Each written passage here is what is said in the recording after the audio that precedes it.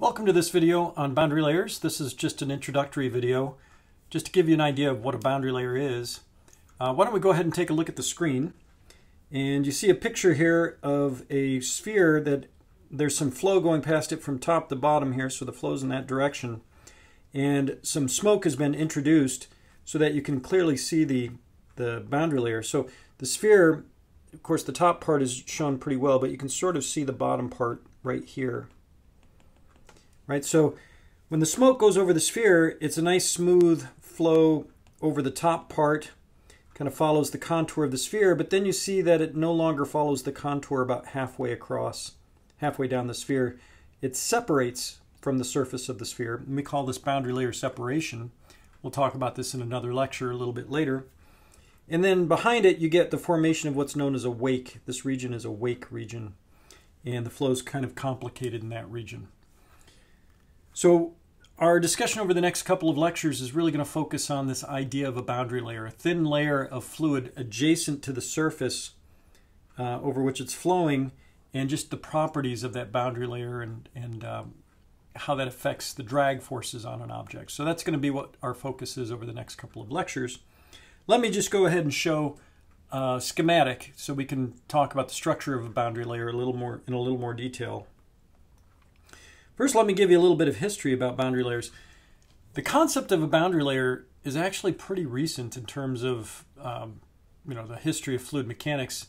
A lot of fluid mechanics was developed back in the 1700s and 1800s, but the concept of a boundary layer really occurred in the early 1900s. There was a researcher named Ludwig Prandtl. He's a famous guy in fluid mechanics and heat transfer. And he had the idea that a lot of the viscous stresses, most of the viscous stresses in a fluid flow actually occurred in a thin layer next to the surface of an object, and he called that a boundary layer. Prior to that, people really didn't understand how the viscous stresses were generated in a flow field, at least not in a good analytical way. So Prandtl actually developed the idea, and then he went ahead and wrote down the Navier-Stokes equations. They existed at that time, and simplified them to a form that are known as the boundary layer equations. So the boundary layer equations are simplified Navier-Stokes equations. And then some of Prandtl's graduate students actually solved various at least one case of the boundary layer equations that we use for laminar boundary flow, and we call that the Blasius solution for a laminar boundary layer. And that's a topic that we're going to actually cover in a couple of lectures, or a couple of videos at least. So anyway, it was Prandtl who came up with this idea of a boundary layer, and it's relatively recent. So let's go ahead and look at the screen, and you see flow going from left to right over this kind of elliptical shape. And I wanted to just show different parts of the flow field. You'll see this kind of dashed line right here. Let me highlight it in yellow. This kind of dashed line, that is what we call kind of the boundary layer region.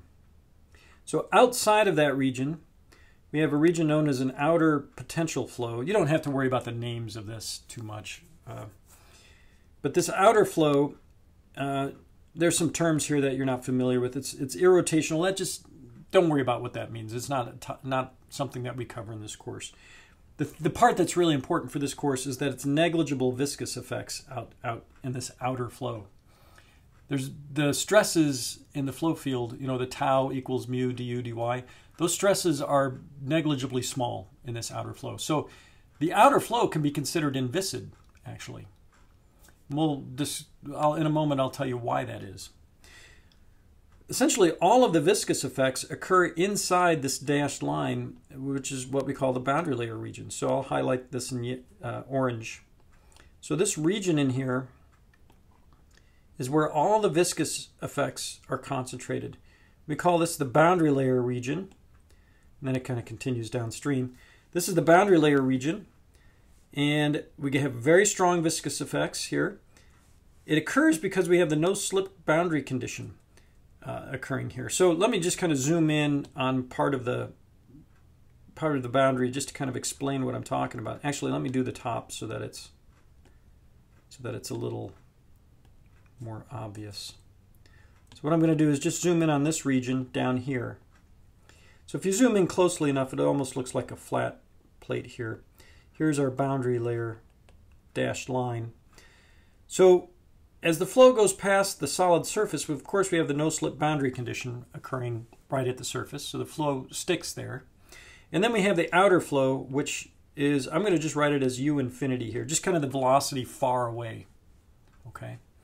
So we know that the velocity will have to go from 0 out to u infinity eventually. The u infinity, by the way, again, is just the velocity way out here somewhere.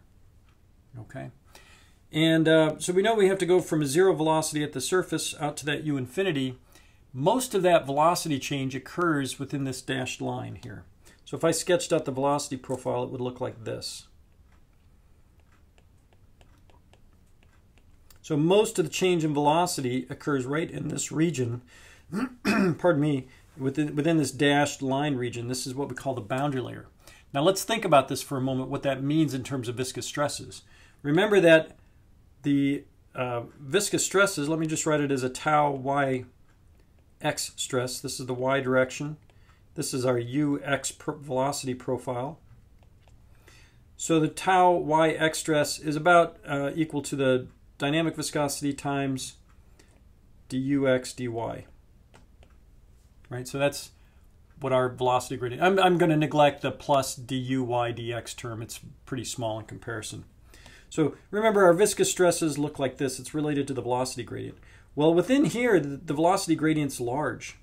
Right, the velocity is changing rapidly in the y direction. Remember, this is like dux, so how the velocity changes in the x direction with respect to a change in dy. So if the velocity changes rapidly in the y direction, then you get a large velocity gradient, and then you'll have a large shear stress.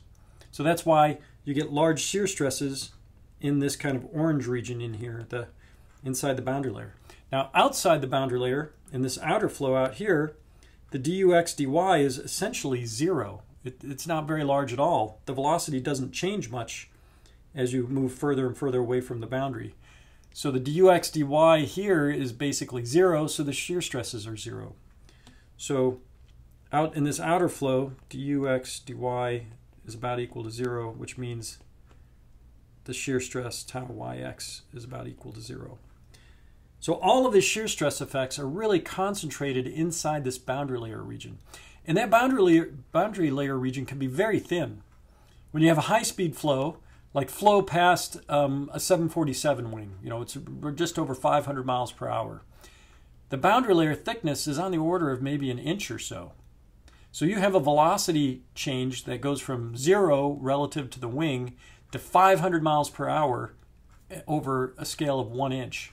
So you can imagine there's significant viscous effects in that 1 inch layer. But once you get 1 inch or so away from the wing, most of the shear stresses outside of that are relatively small. So all of these shear stresses are really concentrated in the boundary layer. And that was the kind of the breakthrough that Prandtl came up with, is he recognized that. So we have this boundary layer, and as the flow goes further downstream, what ends up happening is, the boundary layer grows in thickness as you get further and further downstream. What's happening is the effects of the wall are just diffusing out into the rest of the flow field. They're being felt further and further away out into the flow field. So the boundary layer grows in thickness. And then at some point, on the back half of this ellipse, what happens is the boundary layer no longer follows the surface of the ellipse.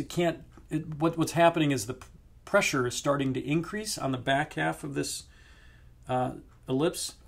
And so this is what we call an adverse pressure gradient. The pressure that the flow is moving into is starting to increase, and so the little fluid particles can't follow the contour of the ellipse anymore, and then they detach or separate from the surface of the ellipse. We call this boundary layer separation, and that's indicated right here. And then what happens is all of this kind of viscous effect fluid propagates downstream and forms a wake region.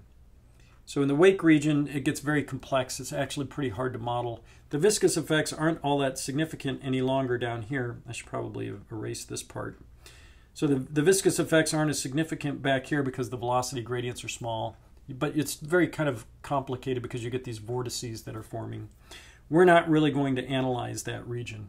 What we're going to focus on is just this. We're going to analyze the region leading up to boundary layer separation.